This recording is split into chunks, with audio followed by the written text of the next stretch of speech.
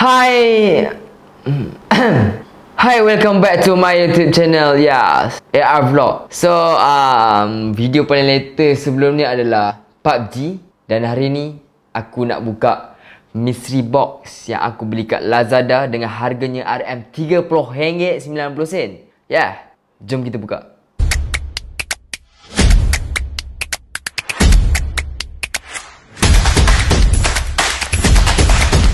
Okay guys, so mystery box yang tak berapa nak box dah ada kat depan mata aku.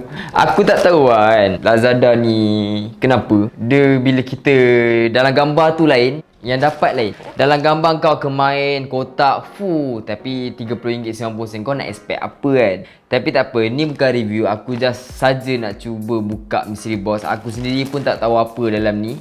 And aku akan bacakan dulu apa peluang yang aku boleh dapat. Jom kita baca syama-syama lah kan. Mana tadi? Okay. So dekat sini dia cakap aku berpeluang boleh dapat secara randomly, iaitu aku boleh dapat phone, aku boleh dapat tablet, aku boleh dapat barang sport camera, aku boleh dapat mobile power, smartwatch, bluetooth headset. So semuanya gadget lah dekat situ aku berpeluang dapat. So ya Allah, mic ni macam betulkan coli. Tak gurau. Okay, aku cuba nak teka je lah apa yang aku dapat Aku cuba nak teka dulu. RM30.90 guys kat Lazada guys. Ni bukan box loh, ni dah jadi plastik dah ni. Ni macam tali pinggang, wallet yang banyak plastik dalam ni tau. Okay guys, sebelum aku start buka ni, apa kata kita acah-acah prismit, kita buka lagu seram. Jom. Aku serius tak tahu guys macam mana nak buka ni guys. Aku tak tahu macam mana guys. Aku beli dekat eBay guys tadi. Aku beli kat Lazada. Okay, mystery box. So, jom kita buka. Jom kita buka. So benda ni sebenarnya aku nak beli dalam 5. Aku nak beli lebih 5 mystery box ni. Tapi disebabkan aku tak nak jadi macam Drag Mall hari tu, membazir.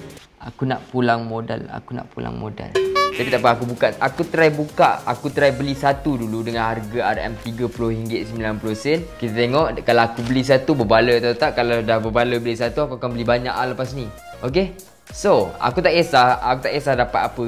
Janji harga RM30.90 tu berbaloi dengan apa benda yang aku beli mystery box ni. Tapi aku tak boleh nak expect lebih sebab RM30.90. Apa tu kau beli kat Lazada lah. Okay, so jom. Bismillahirrahmanirrahim. Aku pun tak tahu barang apa. Sekejap lagi tercungkil.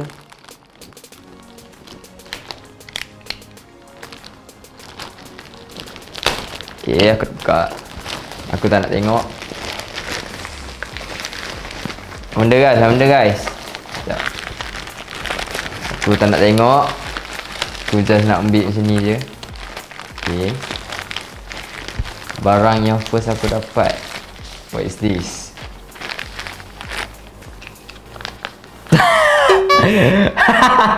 Apa ni guys? What is this guys? Mask. Okay, untuk muka. Dapat 2 guys. Dapat 2 untuk aku punya muka ni. Tapi dia cakap dapat gadget, tipu tu. So kalau benda pertama pun aku dah kena tipu, apa lagi barang-barang yang lain kan?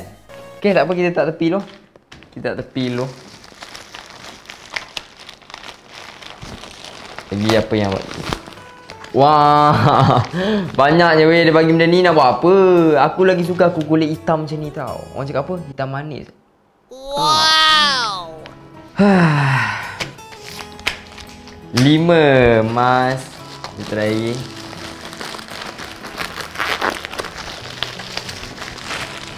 Besar benda ni. What is this? Aku tak nak tengok. Mystery box macam surprise lah.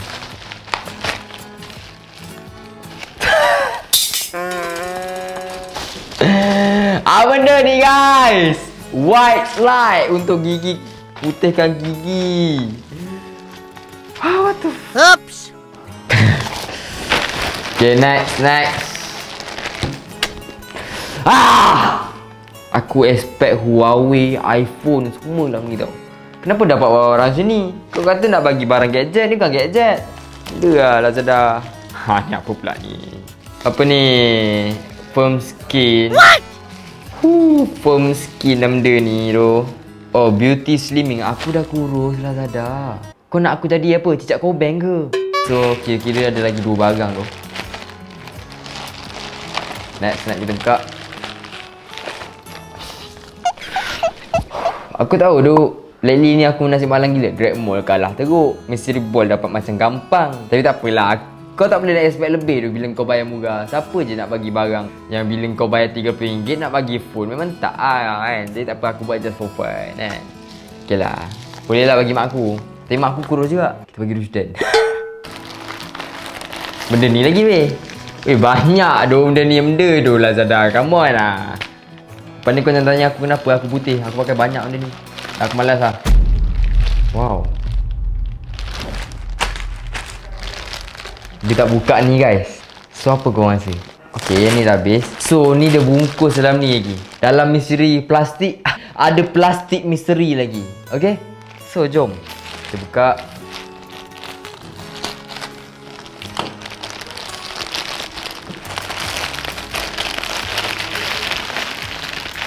Aku dapat teka charger, wallet, purse. Kalau purse lelaki okey lah. Merah now. Apa benda lah. Bau tukik. Apa benda tu? Warna merah tu. Boleh lah aku nak letak duit shilling. Fine lah Lazada. Tak tahu apa pun. Tapi tak apalah bila kira-kira balik lebih daripada RM30 lah. Siapa nak? Aku nak jual semua barang ni. Aku tak tahu aku nak post ke tak konten ni. Ni mystery box ke aku yang kena mystery ni? 1 pieces of mystery box and mystery gift randomly obtain brand mobile phone, tablet, sport camera, mobile power, smartwatch, bluetooth headset. Satu apa pun tak kena ni. Lepas cita Lazada. So korang jangan beli mystery box dekat Lazada. Orang cakap apa, sebenarnya mystery box yang power-power beli kat eBay, beli kat luar negara punya kan, Amazon ke lah. Itu baru power punya mystery box. Macam Lazada ni dia buat asal boleh je. Okey lah. Aku pun terluka tengok benda-benda sini. Jadi tak apa, aku akan buat mystery box lagi and aku akan beli dekat eBay, InsyaAllah. Aku takkan beli kat Lazada dah mystery box ni. Kau tengok mystery box tapi bagi plastik benda tu kan. So don't forget to subscribe, share video ni dan jangan lupa like, jangan lupa komen suggestion apa lagi korang nak aku buat dekat konten AR vlog ni. Jangan lupa turn on notification dan jangan lupa subscribe YouTube channel first aku Ashraf Rozami dan jangan lupa follow Instagram aku Ashraf Rozami. Okay? See you at next video. Bye bye.